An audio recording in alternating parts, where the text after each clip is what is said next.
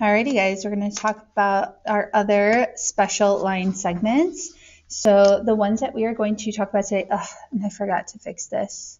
There's actually 3, and I only have 2 more little lineys, so we're going to squeeze it in. But we need to talk about a median, an altitude, and a mid-segment. Now, median and altitude, these ones are going to be on pages 54 and 55. And I think the only, mid-segment is on 55, and then I think a little bit on 56. So we'll do 55 and 56 right there. Now, these ones are all new. Like perpendicular angle bisectors, we had kind of talked about those before, but these ones I don't think we've talked about at all yet. So yeah, let's turn to page 54. So when it comes to a median, what a median is, it's kind of in the name. It's a middle again, but a perpendicular bisector is kind of that too. Like a perpendicular bisector cuts something in half. So does an angle bisector. A median kind of does less than those things.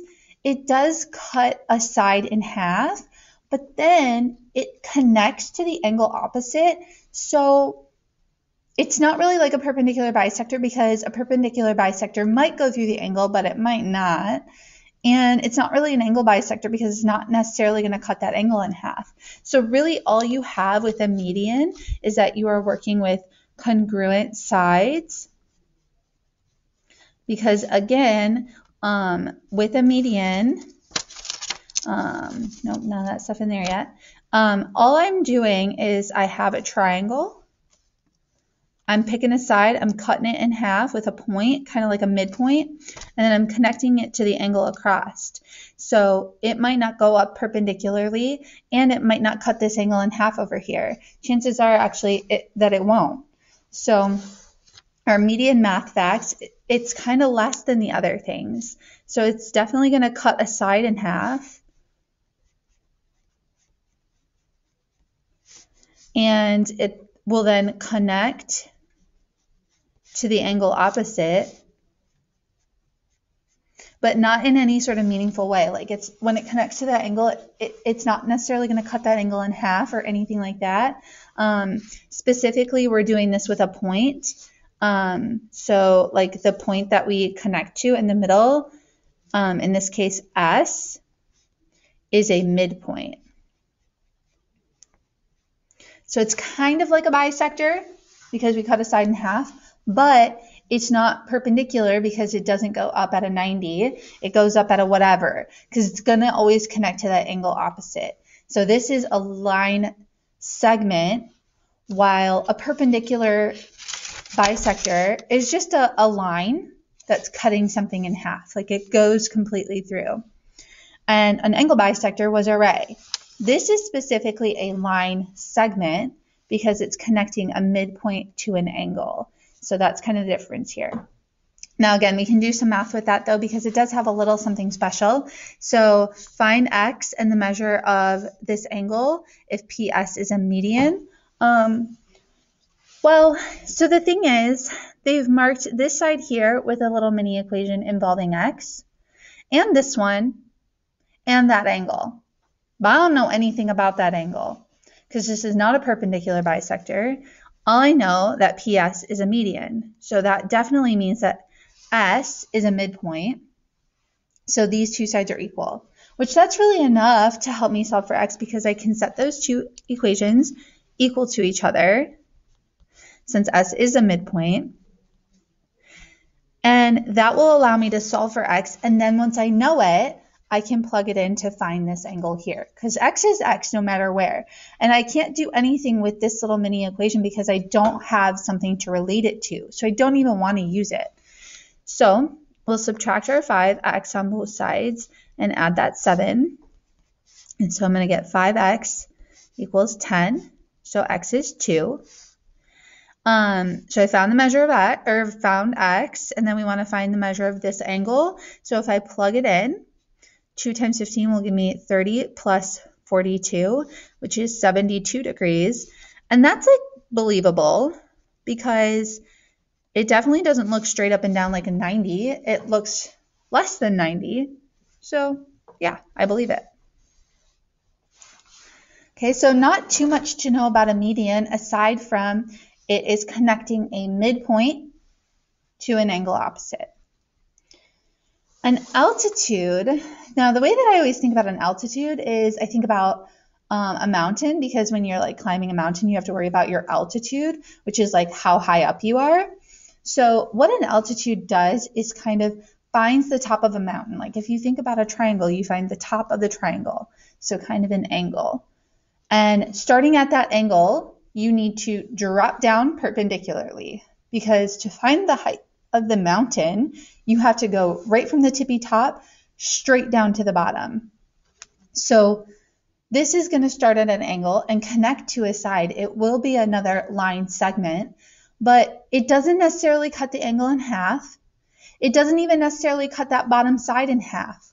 All that has to happen with an altitude is that I have a right angle. And kind of two, because you have a right angle on either side. So we're working with right angles. And that's kind of it.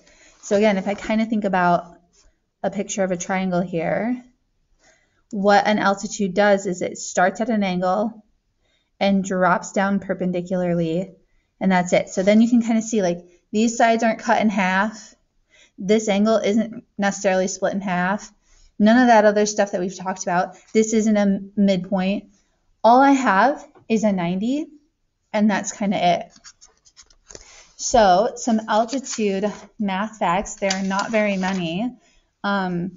Basically, like I said, we're just going to be a line segment that starts at an angle.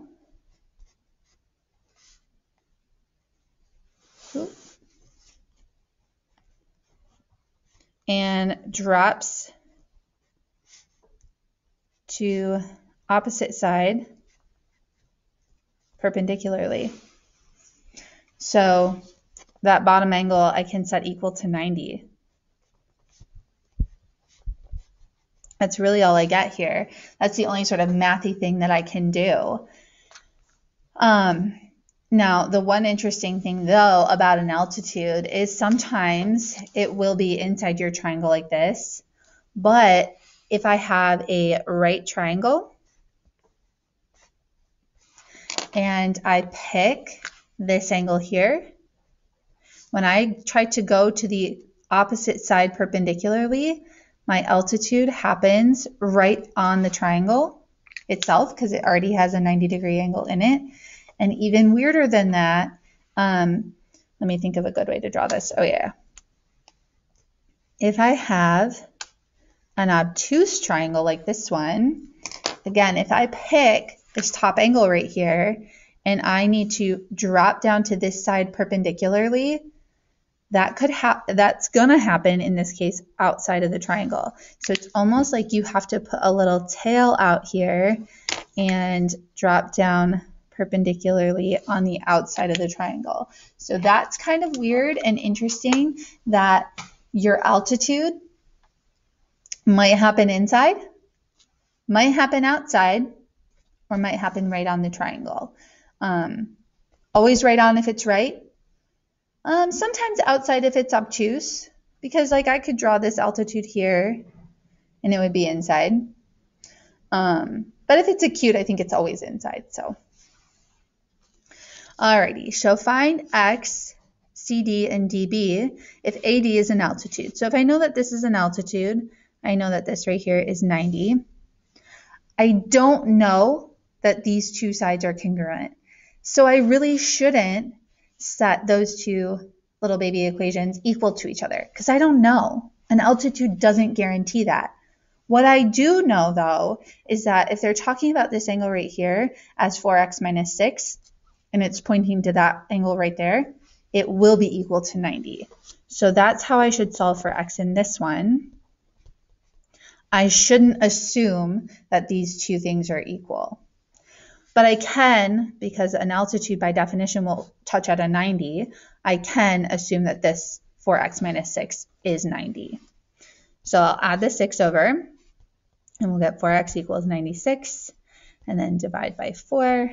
So x is 24. And that's helpful because then I can find each of these side lengths, because now I can plug x in, because once I know x, x is x. So if I plug it in here, 24 plus 7 will give me that CD is 31. And then if I plug it in here, again, I shouldn't assume that it's the same, although it might be. So if I double 24, that's 48 minus 15 will be 33. Oh, so not the same. And they don't need to be, because an altitude doesn't guarantee that. But now I found all the things that I need to find. So there you go. Now the last guy that we have, our mid-segment. Now what a mid-segment does, if we take a look at our pictures here, what a mid-segment will always do is it will connect a midpoint to a midpoint. So I need to find midpoints of two sides. So connects midpoint to midpoint. So it is a line segment. And when you do that, what happens is the two sides opposite of each other, because like this mid-segment now that you've drawn and the side opposite of it will be parallel. So like using this picture right here, I'll be able to say that HG is parallel to RT. And that's useful because I can get some of those alternate interior or corresponding pairs to be congruent.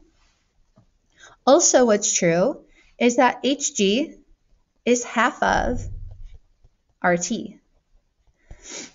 So that's super nice. I can also write it another way. Like if I know RT is like 10, I can take half and get 5 for the smaller one. But another way to think of it too is if I double HG, then I get RT. So in this case here, I know HG is 9.